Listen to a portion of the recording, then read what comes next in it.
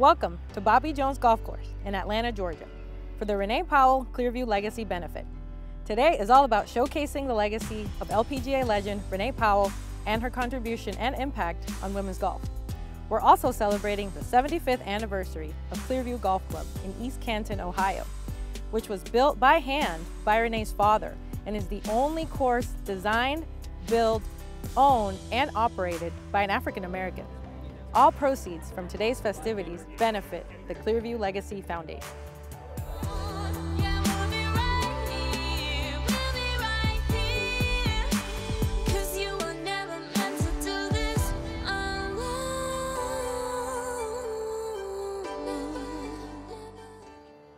Hello everyone, I'm Laura Diaz, and I'm excited to bring you an inside look at this very special fundraising event, honoring Renee Powell and her father, Bill Powell. We have some major LPGA star power in attendance today, from major champ Mo Martin to two-time Annika Award winner Leona Maguire. Today's stars of the LPGA Tour are here to tee it up in this fun event, as well as honor Renee and make an impact on the future stars of this game. But before we get to the golf action, let's take a moment to learn a little bit more about why we're all here today, in the words of Mariah Stackhouse.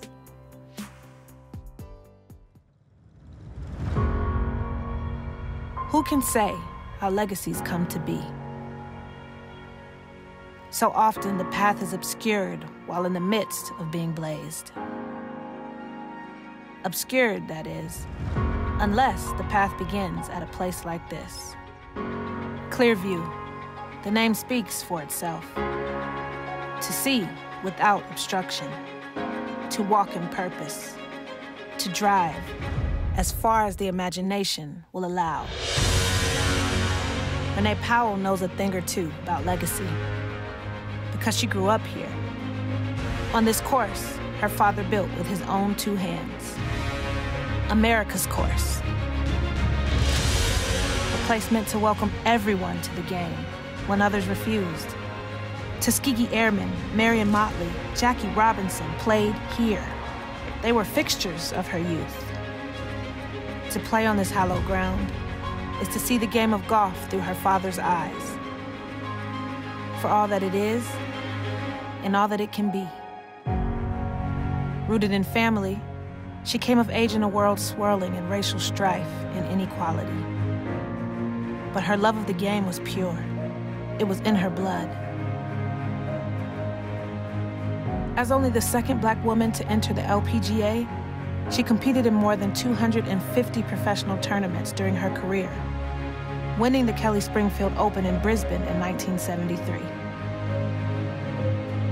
7 years later, she walked away from the tour and never looked back. Not because she could no longer compete, but because there was still so much more she needed to do. The work her parents began when they carved that modest course out of the Ohio landscape to give everyone a chance to play the game is now hers to carry on. Ambassador, public speaker, head professional, mentor. In 2008, her passion for the game brought Renee Powell all the way to the sacred halls of St. Andrews in Scotland, where her father had been stationed during the Second World War. In its 600-year history, Renee is the first woman golfer to ever receive an honorary doctorate from the university. And her dad was right there in the front row when she accepted. Bill was proud that day, and he'd be even more proud now to see his daughter honor his legacy by creating Clearview Hope, a way for American servicewomen and men to find therapy and peace through golf. Renee's always been about putting others first. She doesn't seem to know any other way. You could see it in the work she's done as the first at-large director for the PGA of America's board, and in the work she continues to do every day at Clearview. That's the thing about legacy. It's a shared story. The bonding of the present with the past. The connection between clarity, purpose, and hope for a brighter future.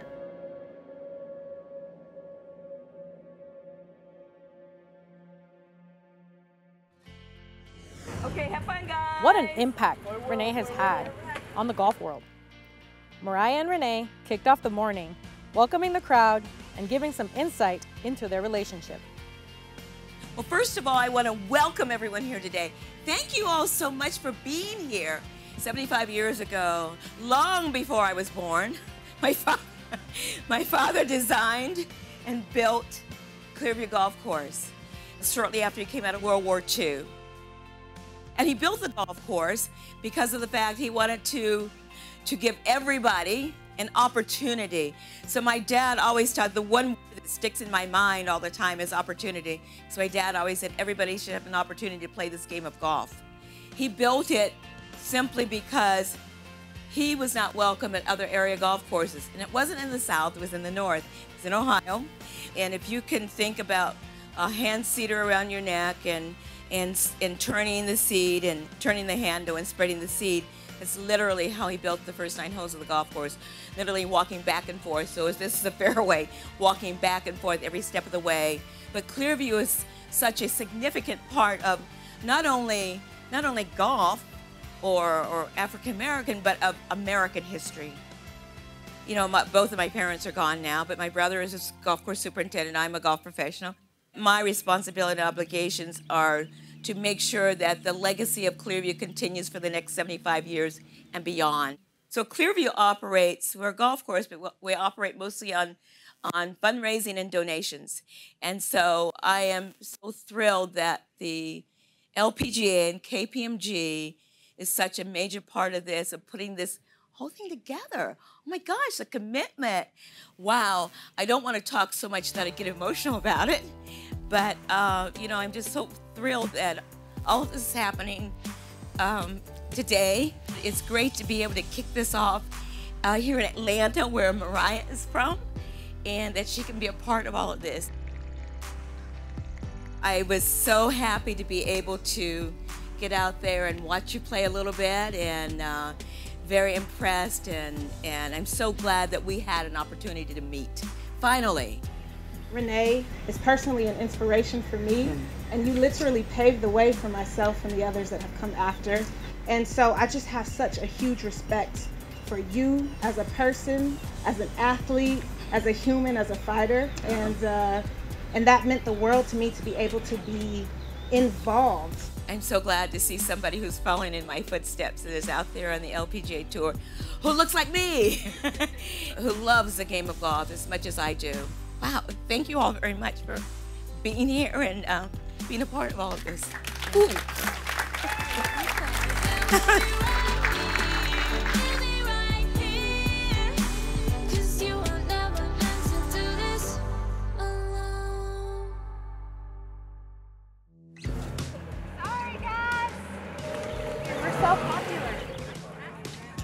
This is a pretty hard dog-leg left, so you do want to stay, try to hug the left as much as you can. That's one of the fastest growing demographics in the game, are junior girl golfers, and it's just really exciting where we are in terms of girls golf. Did you see it? Just kind of like swing it easy, put it on the ground. LPGA USGA girls golf members had the chance to play alongside LPGA players to get an up-close look at what it takes to play at the highest level. Sometimes I like to go under the hole, and you see okay, you can kind of see the general slope. Right. I think over time, when you putt and play a lot, you'll kind of just get a feel for it naturally. You know, it'll come quicker as you play more and practice more. I always say trust your gut, because your initial read is probably the right read. So what do you see here? So I see a downhill working left to right. Okay. How far out left? Maybe 2 balls. It's like kind of putting it right through here? Yeah. I like that. Good putt! Oh, your read though. I think, you know, this is much more about the bigger picture than just golf. It's how we can use our platform to give back and to raise awareness for the girls trying to get into the game. It's very encouraging to see how they hit their shots, how they think on the course. And Renee Powell, she's such a legend. She opened the doors for girls golf and minorities to play. And it's very nice being here playing golf with you. Yeah. It's so fun out here. I really look up to Mariah Stackhouse. I just feel like she's really inspirational since she's one of the only African-American ladies on the tour, so I really look up to her. It is really important, so I can feel like I can do that too in the future.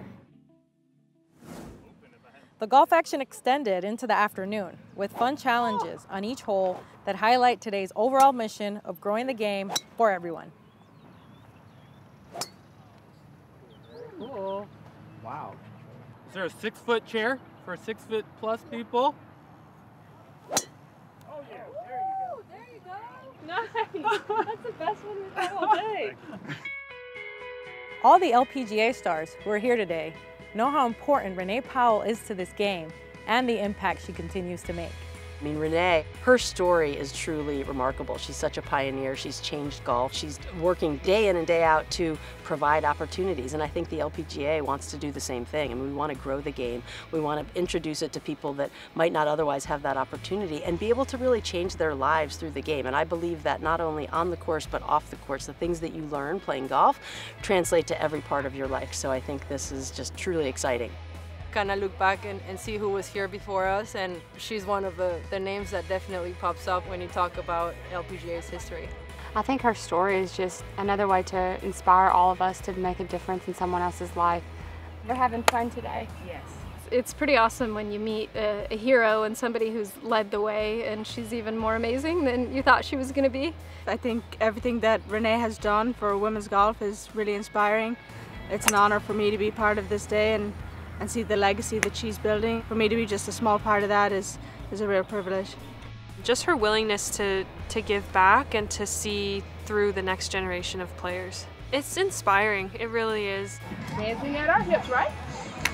Good.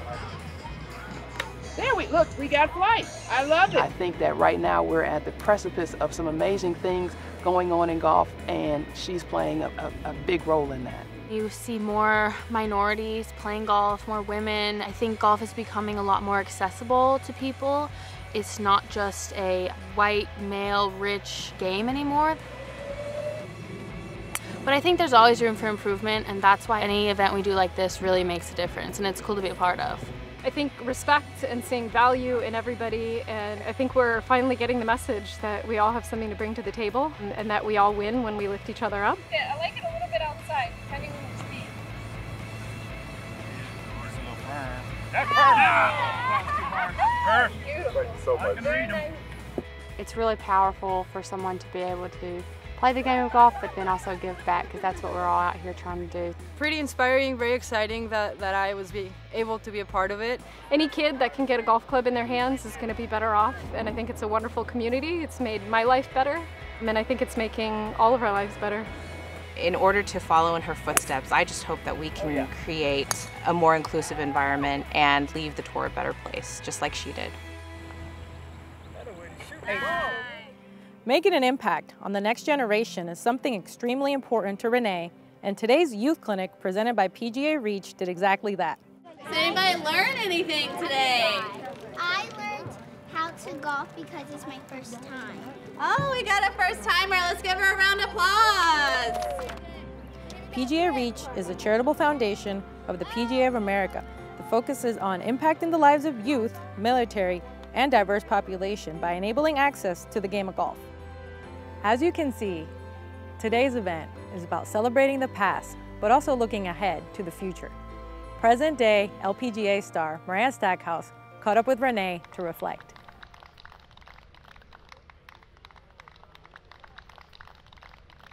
I am so proud of you! Renee, it is so great to be here with you today. I hope you're having an amazing time. I am having an incredible day. So tell us, what does today mean to you? Do you know, I tried not to think about what today was going to be, right? Mm-hmm.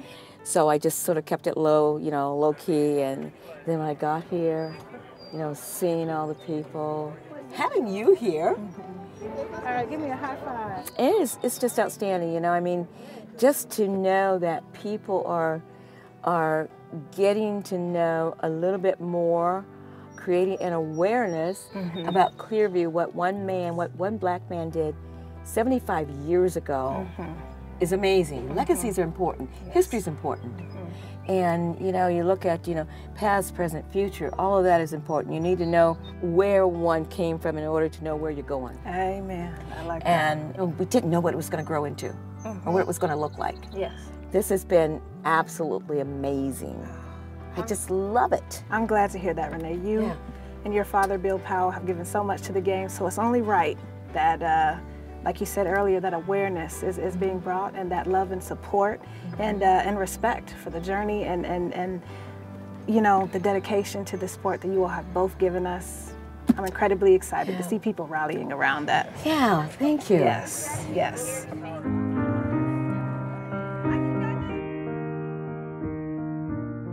You know, you mentioned earlier the next 75 years.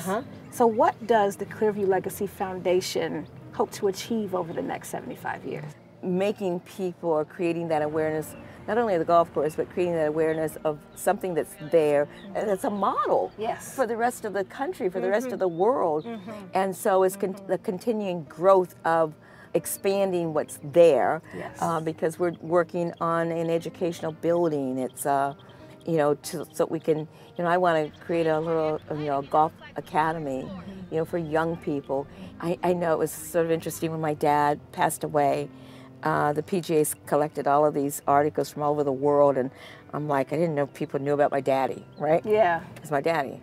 But seeing what he did and what he meant. Yes. You know, and those are the things that we want to continue to expand upon. Yes. I can't wait to see that come to fruition. Yes. Wait a minute, you're 11 years old and you shot 67? Wow. So Renee, you've been a pioneer for getting more minorities involved in the game of golf. So how do you think golf itself can get better at that? I go past a golf course and I always look at who don't we see out there? My other belief is that we need to get more people of color in upper management in the game. And that's where we're missing, that's where we're lacking in, because things can grow from the bottom, but they also have to come from leadership from the top. Indeed, indeed.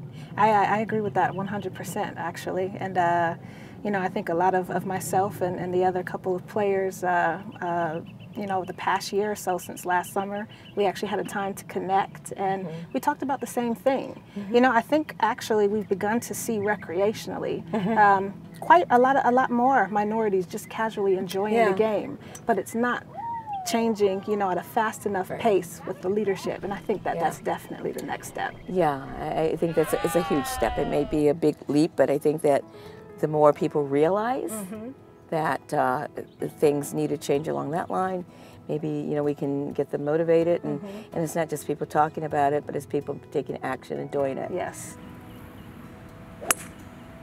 Oh yeah. Got us?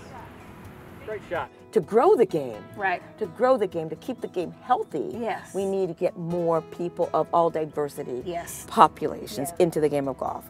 And so recreationally, we have to grow it there, but from a management standpoint too, we need to grow it. Man. Yeah, we're on the same wavelength. We are, yes we are. And I'm hearing you talking, and you have so much passion, and you have such a vision for this game. So why is giving back and why is giving so much to the game of golf important to you? Well, you know, my mom taught me all along that, you know, in life, you have to always give back. In life, you always have to make life better. I know golf. Yeah. So that's what I can give back to, right? Every one of us stand on shoulders of those who came before us.